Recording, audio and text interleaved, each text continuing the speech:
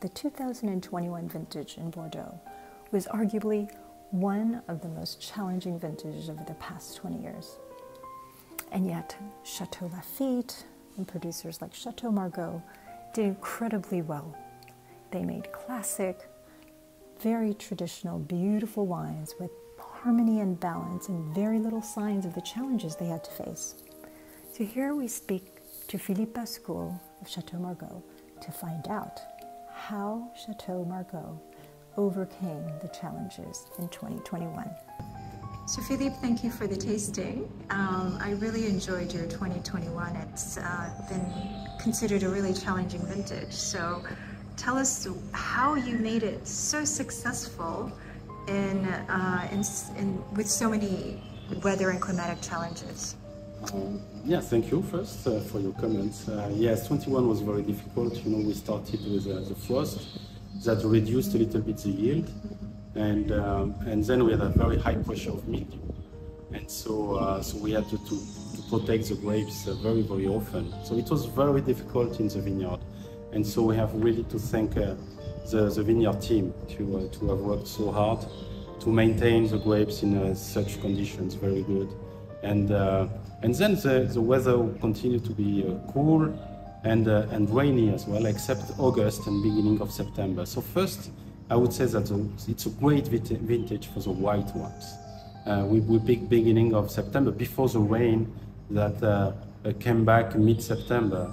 And so great for the white. And then for the red, yeah, we don't consider 21 as a great vintage because we had big differences between wines. You know, from some unripe grapes to exceptional grapes. You know, as we are in the first growth and we have so many great blocks that can compensate the weather conditions of the vintage and that are able to produce great wines, whatever the conditions. And we see, even if it's a surprise, but 21 has produced wonderful Cabernet Sauvignon, and there's at a level of concentration that we didn't expect. So this is the first good surprise, and the second is a level of ripeness of the tannins. And so I'm sure we have a great freshness combined with a good ripeness of tannins. I think the wine is able to age very long, and I'm sure that in 20 or 30 years, nobody would think that this is a 21 vintage. For your wines, yes. But it wasn't the case across the board, so you must have had low yields as well.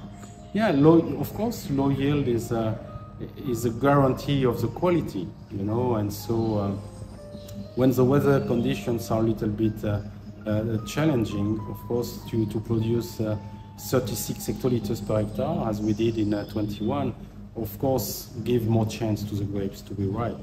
So of course, yes, the level of the yield is one parameter of the quality, for sure. And in the cellar, you mentioned you also had to limit yield to make sure that there was... Yeah, for you know, in the cellar, we tried also to compensate a little bit the dilution of the grapes, because we measured very big berries, and so we know that when we have big berries, of course, we have a lot of juice compared to the quantity of skins. And so a way to compensate, of course, is to do a saigner, you know, so we bleeded more the tanks to compensate a little bit the quantity of juice.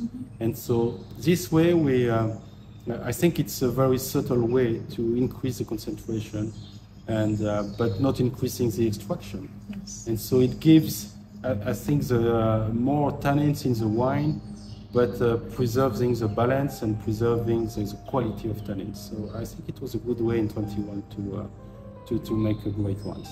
And both Pavillon Rouge as well as the Grand Vin were terrific. So. Thank you. No, I think Pavillon Rouge, you know, we make Pavillon Rouge today with blocks that before went into the blend of Chateau Margaux.